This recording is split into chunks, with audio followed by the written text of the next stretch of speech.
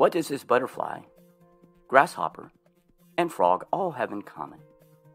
They will each go through some type of metamorphosis.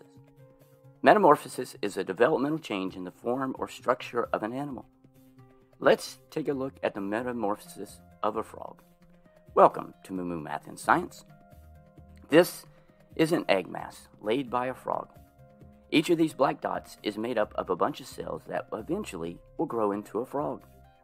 Frogs may lay up to several thousand eggs at one time. Within a few days, the eggs develop into tadpoles. The tadpole, also called a polywog, is the aquatic larval stage. The larvae of most amphibians have gills that look like fish when they are born. They go through metamorphosis and grow 4 legs and develop air-breathing lungs when they become adults. Tadpoles live completely underwater.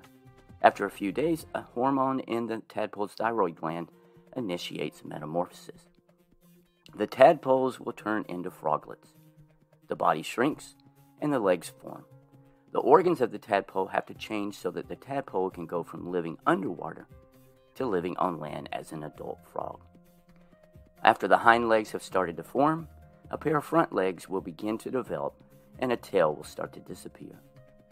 Interesting fact, the tadpole's skull is made out of cartilage, but during metamorphosis, the cartilage is replaced with bone.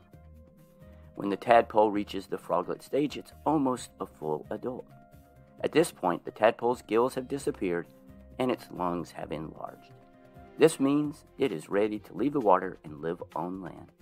Once the tail disappears, it will become an adult frog. Thanks for watching, and remember, kindness multiplies kindness. Be kind to someone today.